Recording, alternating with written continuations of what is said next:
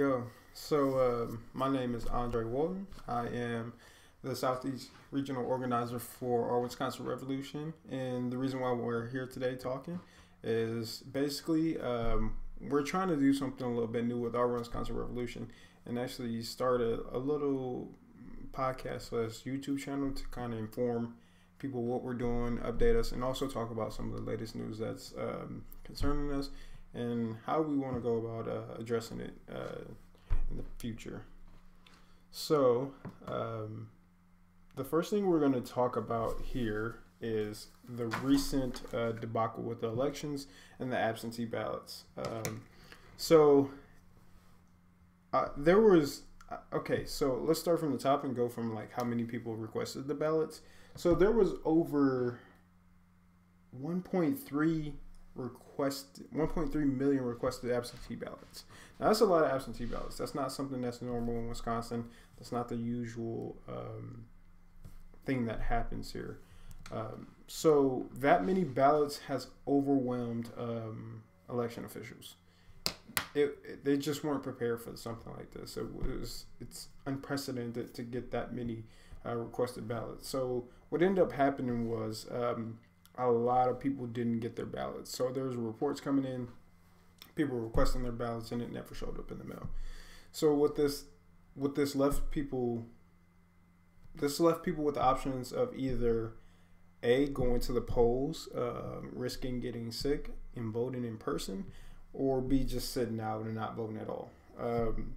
So unfortunately, there was the possibility that they would get their ballot later on because there was an extended deadline that, hey, it can be postmarked past a certain date and you can still turn it in. But unfortunately, because of the ruling of the court, they said your ballot had to be postmarked by election day to even get counted. So say your ballot came in later and it wasn't postmarked by Tuesday on election day, then you just don't get counted. So I mean it really it's crazy because it's putting people at risk because they have to make a choice between, hey, if it's my health or it's my right to vote. And I'm thinking most people are going to make the logical choice that they're going to take their health. I mean, they're going to forlorn it.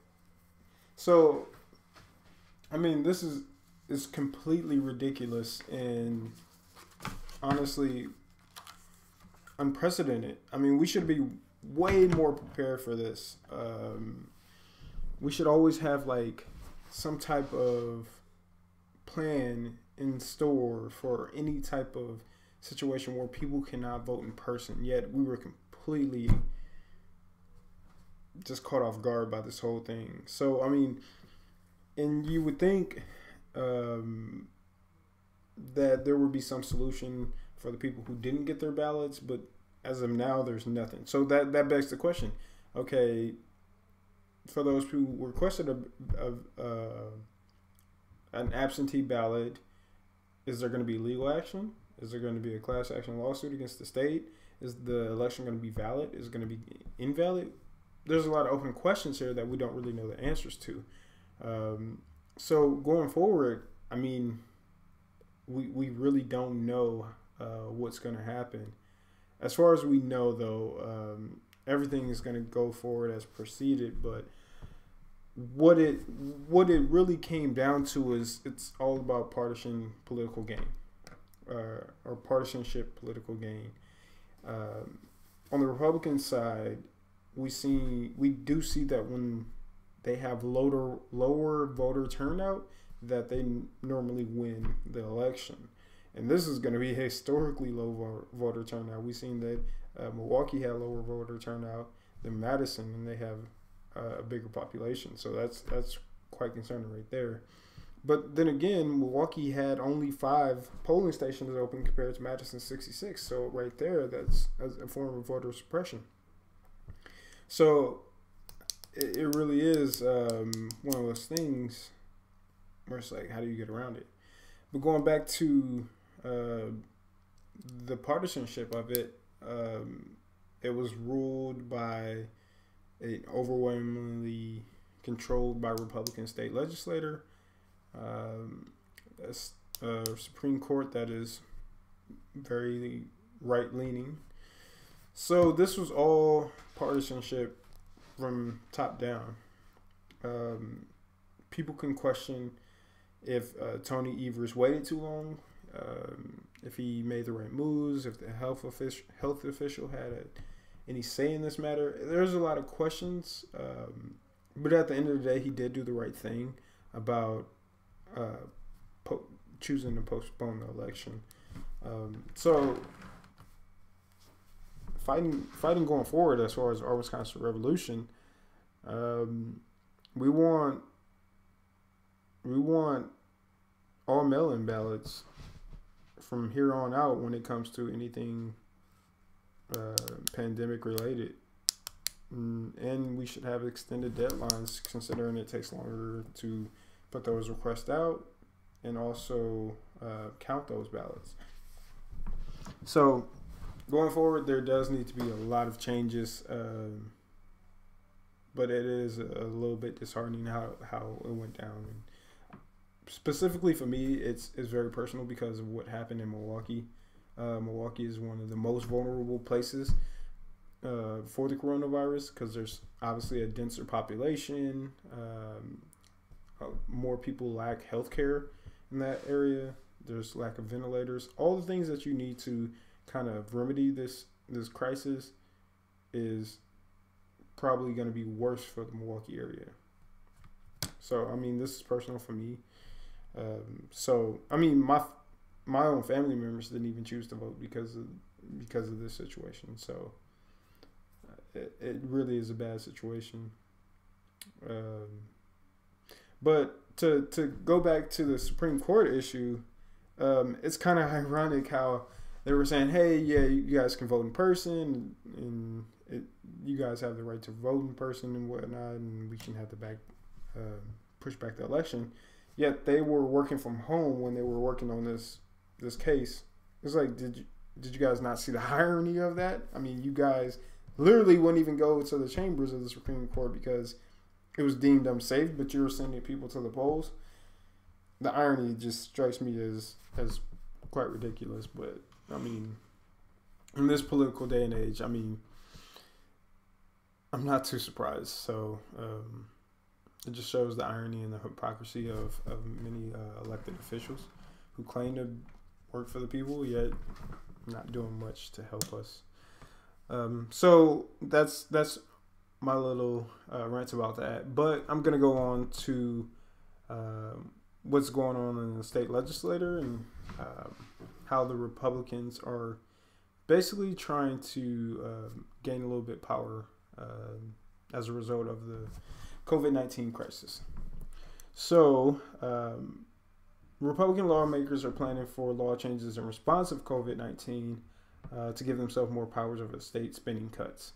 So basically, they're putting a proposal through a committee right now, so it's not out of committee, that would give them more power over state spending cuts. So the budget committee will be able to cut spending from the state's general fund and roll back tax cuts without approval of the lawmakers and the governor. So basically, they'll pretty much be able to do whatever they want with this funding. So this type of funding is the general fund is usually used for schools and healthcare and things like that. So basically, what this proposal says is there will be a rollback of about 2%. There will be a rollback of 2% for the state workers and the UW system employees that they were initially supposed to get a raise, but it doesn't look like that's going to happen now.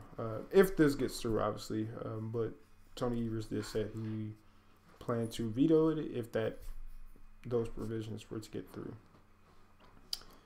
But there's a lot more things in this bill that can be suggested. So there's also things about, here, let me bring it up. Bring up just the specifics. So there's also a fight about what will be in the bill. So apparently there's a fight over with the governor, obviously, and the state legislator about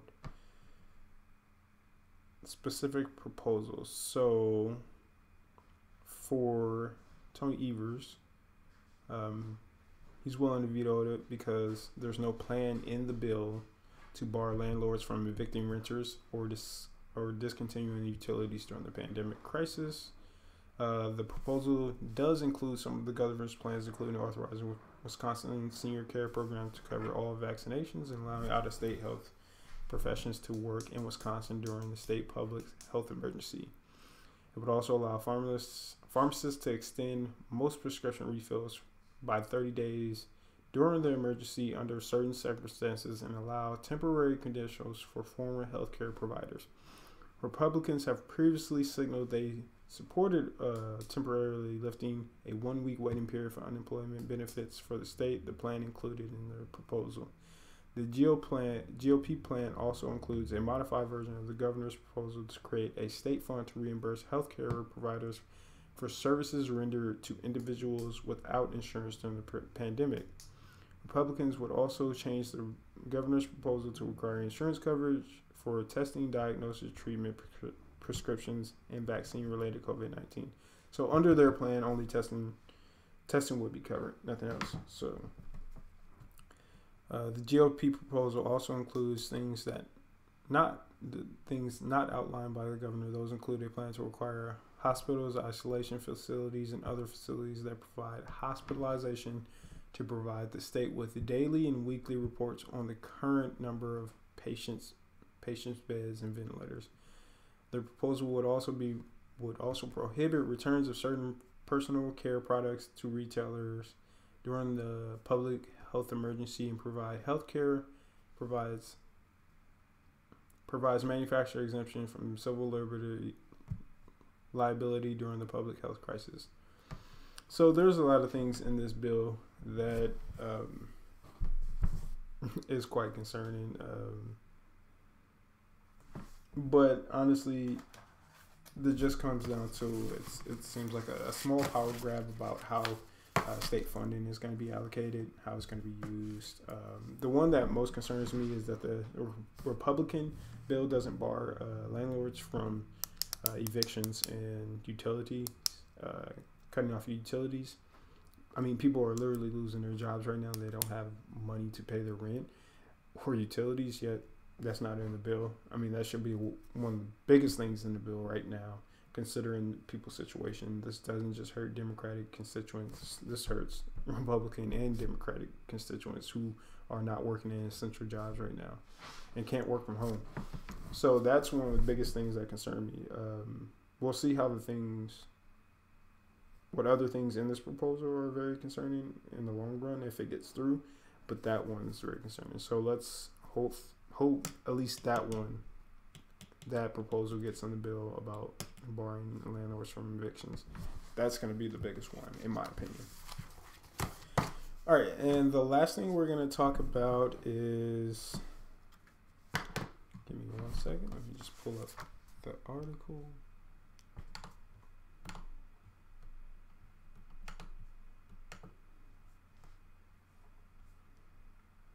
Okay, and the last one we're going to talk about is that